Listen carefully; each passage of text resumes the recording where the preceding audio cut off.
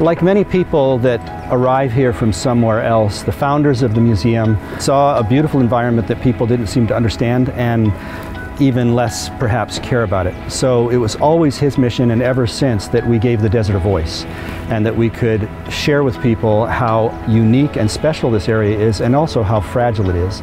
My name is Craig Avanian. I'm the Executive Director of the Arizona Sonora Desert Museum. The name that you look at would give you the sense that it's a museum, but it's really more of a biopark. The problem with the word like biopark is it's another one people don't generally understand. So rather than change our name, we try to give people more of an understanding with subheaders of what you expect to experience. But it really does flip things kind of upside down so that instead of being indoors, you're outdoors, and instead of looking at a single element, you're looking at multiple, and you're looking at the synergism of how those things work together to give people an understanding of this region.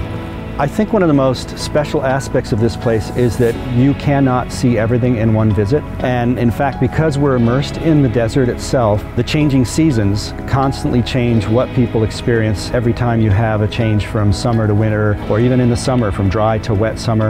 And then of course, the wildlife that you're going to see is not just something you're coming and expecting behind glass. It's something that's all around you. So you can have experiences with native animals and plants on our grounds. So it's constantly shifting just in that respect. But also because you have so many elements working together with experiences that are seasonal, like Raptor Free Flight, where raptors are flying right over your head, or the changing shows in the art gallery, or Pack Rat Playhouse. There are things that are different based on age, and there's things based on season that change the experience. So people can have something new that they discover every time they come out.